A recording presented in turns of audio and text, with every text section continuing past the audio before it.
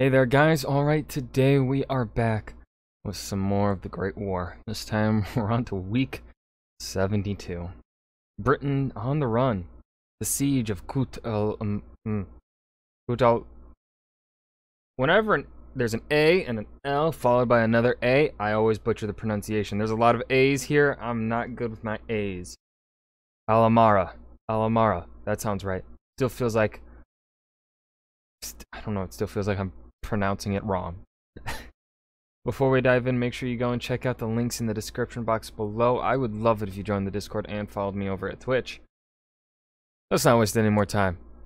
Let's just go ahead and dive into the siege here. Throughout 1915, the British Indian Army had been marching up the Tigris River, triumphantly winning battle after battle as it closed in on Baghdad, but no longer. This week finds that army in dire straits, under siege at Kut, with no relief in sight. Not yay, not woo. I'm Indy Nidell. Welcome to the Great War. Last week, we saw the remnants of the Serbian army and even the civilian population fleeing to and through the Albanian mountains from the German, Austro-Hungarian, and Bulgarian invaders. The refugees were in dire straits and many froze and starved to death. Further north, the Italian front had gone quiet as the Fourth Battle of the Isonzo River had ended, and indeed, the arrival of winter had shut down most of the action on all of the European fronts. Here's what followed. There were no offensives on the Western Front since battles in Artois and Champagne had ended a month ago, and it seemed there would be none until after the winter, though last December and January... That man right there, he's having a good time. He's trying to make the best of a shitty situation, and I respect that. January, the first Champagne offensive raged on and on, so you never know. But there was still action.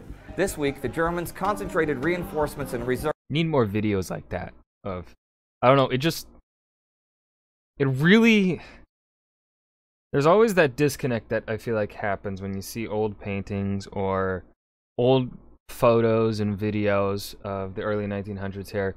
Because it's over a century ago, where they're so far away, at least for older generations, right? You'd be looking at people here that would be like maybe your grandparents, if you're part of the of an older generation.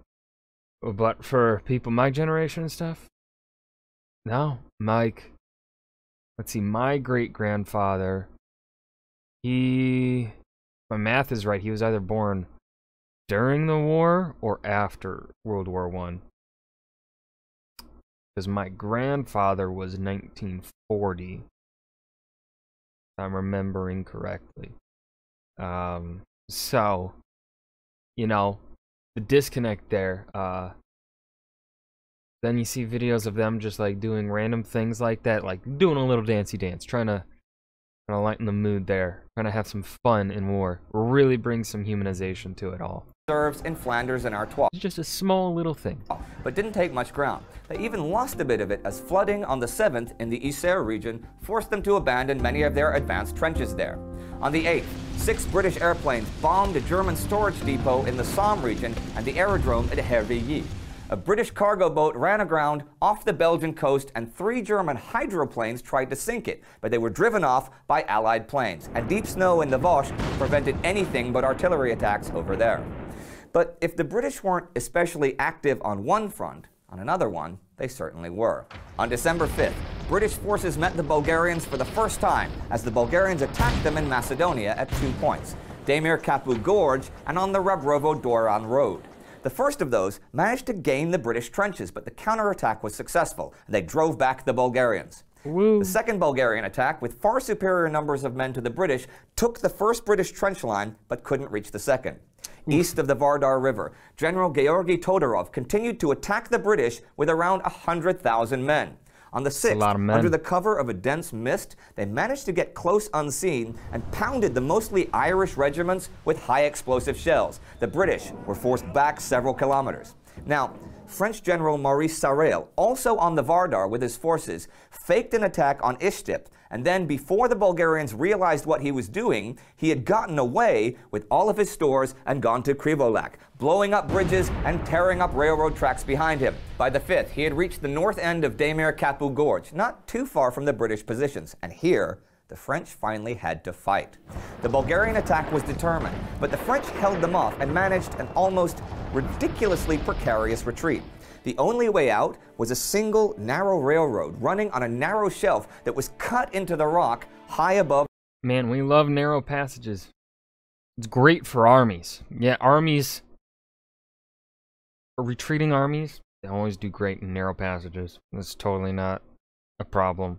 Not at all. The Vardar River, but they made it with all their supplies. Fuck, apparently not a problem for them, actually. And got to Gradec, where they dug in. The Bulgarians attacked them on the 8th and 9th, but were driven off. And on the 10th, the French had made contact with the... Hold on, that man looked really short. I'm sorry, I gotta judge this person. They both look... I don't know. They look like... No, they look like they have super fucking long torsos. And then short fucking legs. Like, look... Maybe it's just the boots and the way the pants are scrunching that's making them look shorter. Like, this man looks taller than this... Well, this man is taller than this man because this guy's further away, but he looks about the same height as the one closer to the camera. I'm being very judgmental. Had made contact with the British left flank. But it wasn't just in Macedonia that the British were being forced back. It was also happening in Mesopotamia. For 9 days, General Charles Townshend had been leading his forces back down the Tigris River away from Ctesiphon. The British Indian forces had won the battle there, but it was a Pyrrhic victory, for the casualties taken had destroyed their own fighting capability. There were no reserves, and they couldn't just hang around in the open desert. But the retreat to Kut was a nightmare. The transport facilities were totally inadequate. I'm going to read you a quote that's not for the squeamish, so some of you may want to fast forward. This is from Major Robert Carter of the Indian Medical Service about the arrival of a hospital ship. Bring on the gore. I just ate. Because I don't learn my lessons with this series. I'm a hungry boy in the morning, and I record these in the morning. I wake up, I shower, then I eat, and then I'm here. I'm hungry. I eat.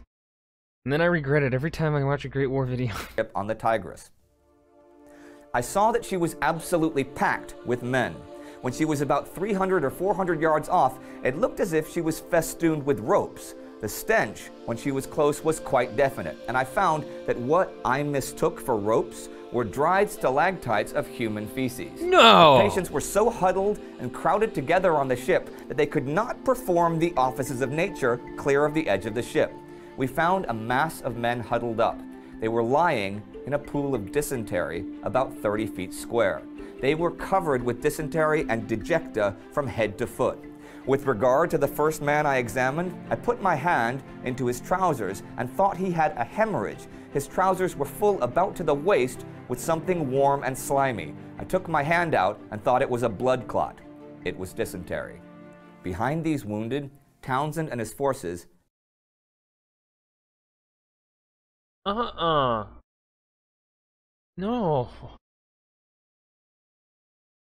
Oh.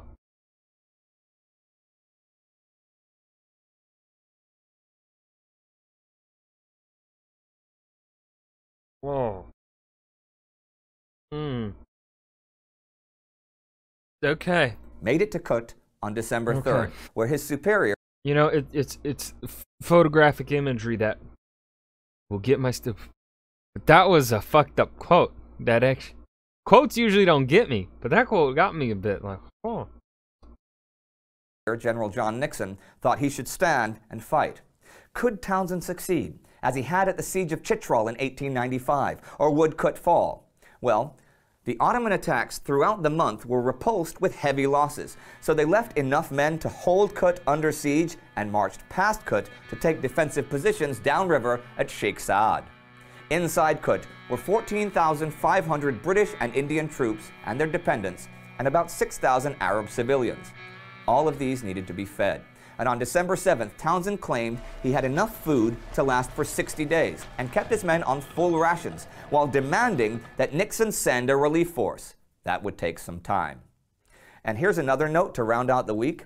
On December 6th, Esad Pasha declares himself pro-Allies. Now, you may not remember him, but he was Minister of War and Minister of the Interior in Albania briefly in 1914. He revolted against the prince and was exiled to Italy, but now he was back and had a tiny kingdom he'd carved out of Albania where he welcomed Serbian I was thinking this was one of the three pashas of the Ottomans. refugees and expelled all Austrians and Bulgarians. And there you have the week. Isolated events in the West, the Eastern Front still at a standstill, but huge action in the Balkans as the French, British, and Serbs fought the Bulgarians, while thousands of Serbian soldiers and civilians were still fleeing into the frozen mountains of Albania to escape the invaders. In the Middle East, the British were bottled up at Kut and at Gallipoli. Right, Gallipoli. I haven't mentioned Oh God, Gallipoli. Gallipoli this week, but there was a development, a big one. On December 7th, 1915, the politicians finally made up their mind. The British would evacuate Gallipoli. Woo. Peter Hart wrote a great book on Gallipoli, but here's a quote from another book of his, The Great War, that sums up his feelings about Gallipoli. Apologists for the Gallipoli campaign have long tried to boast of what could have been, with a heavy emphasis on if only. This fails to recognize that the Allies fought the campaign with levels of naval and military support that were considered acceptable until the Turks defeated them. Time and time again, Hamilton promised success. Again and again, he failed. Gallipoli was one of a series of military Easterner adventures launched without proper analysis of the global strategic situation, without consideration of the local tactical situation, ignoring logistical reality. I'm gonna disagree on that part on the global aspect of it. Fucking, how far do I gotta go back? Proper analysis of the global strategic situation. I'm gonna disagree with that point because what they're doing on the Western Front is they are holding the Germans back. I think. Now, obviously, perhaps providing more support to Townsend's campaign in Mesopotamia would be better than putting forces in Gallipoli, diverting resources to Gallipoli, just instead focusing maybe on the Middle East there. However, while the latter points here in this quote I would agree with, right? Ignoring the local tactical situation, realistic logistical things that they could actually provide to a Gallipoli front and stuff. I think Gallipoli is a good idea in the sense of the global strategic situation because it is opening up another front. When you look at the strategic situation of the Austro-Hungarians, the Ottoman Empire, and Germany, they cannot wage a war like the British and French can, which the British and French can open up several fronts and use men from their colonies to fight the war for them, which is what the British are doing with India. They're using Indian troops to fight in Mesopotamia, right? And in other parts. African troops right now are holed up in Africa, but once they're free, they'll be coming up north, right? So I think it has a proper analysis of the global strategic situation. However, it is lacking in everything else, which is what is proving Gallipoli to be just a failure. However, coming to the conclusion based on, you know, the want of another front, I think is a good idea. Was Gallipoli the right choice for that? Or perhaps they should have put more resources there. Maybe a better general. Or maybe they should have realized sooner that it was a lost cause and that they should have pulled out months ago, right? But I think, of course, you know, the issue of what if. I still consider Gallipoli a good idea when taking into account the global strategic situation and how the Austro-Hungarians, Germans, and Ottomans cannot truly handle multi-front wars. The German strategic plan is purely based on trying to make the war a single-front war. The Germans are aware of their own downfall, of their own weakness, right? They cannot fight multi-front wars. So, like, opening up Gallipoli from that sense, good idea in my opinion. But of course, as the rest of the quote says, the British Anzac forces, they're lacking, and the French are lacking in the ability to supply logistics to the front. They're lacking proper tactical awareness on the front, the local tactical awareness. But I disagree on this first point. Without consideration of the local tactical situation, ignoring logistical realities, underestimating the strength of the opposition, and predicated on a hugely optimistic assessment of the military capabilities of their own troops. I don't know. Largely, I don't think you can really entirely blame it on troops. I think it mainly falls to the generals here. Like, I don't know. I feel like when troops have a good general, the troops do good. When the troops have a bad general, the troops do bad, because, you know, a soldier is taught to follow orders from the general, from their commanding officer. That's the point of a infantry grunt. That's what they're there for. They're there to follow orders and do what's told to them. If you got a bad general, the military capability of your troops is gonna plummet. And I think the British here had a really bad general. Not for nothing is hubris regarded as the English disease. Vital resources had been drawn away from where they really matter. But I do agree with this point, especially here, the hubris of, you know, the English disease. Definitely a thing. Gallipoli achieved nothing but to provide the Turks with an opportunity to slaughter British and French troops in copious numbers in a situation in which everything was in the defenders' favor. Meanwhile, back on the Western Front was the real enemy, the German Empire.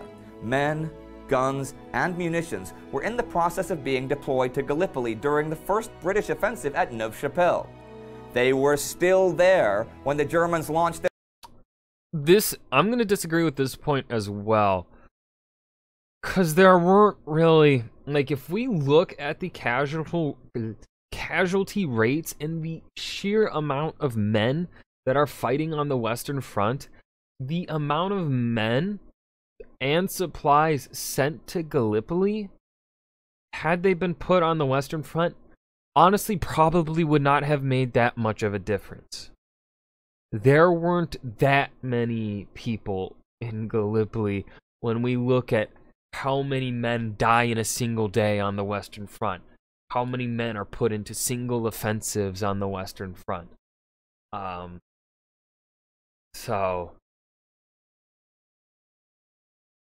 Gallipoli troops could have been diverted to Mesopotamia. I will concede that. That's probably where they would have been better served.